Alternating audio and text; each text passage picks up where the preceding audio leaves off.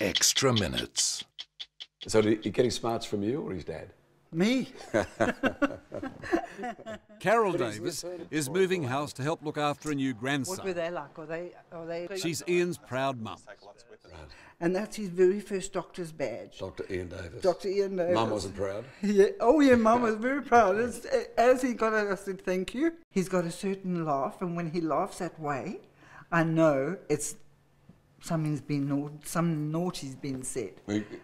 In the months ahead, you could be grateful for that. Yes. Oh yeah. I love it even now, Ray. It's my boys. But Carol and Ian's younger brother Brad know exactly what's ahead of them. I don't cry in front of him because it makes him feel bad. Yes.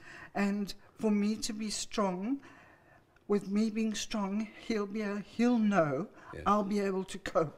And I've said to him, when the time comes, I will cope. He says that one of the things that upsets him is not the illness, but the fact that he may be a burden to you. No, he can never be a burden. No child can be a burden, Ray. These days, Ian and Mel take life one day at a time. That's all they can do until their baby Archie arrives.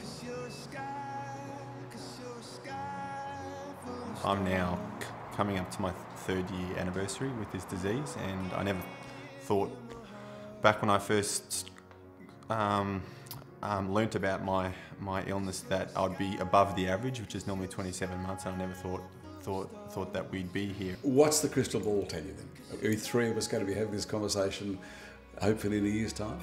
I hope so, Ray. As I said, I'm over the average, and I hope to be above average for a while.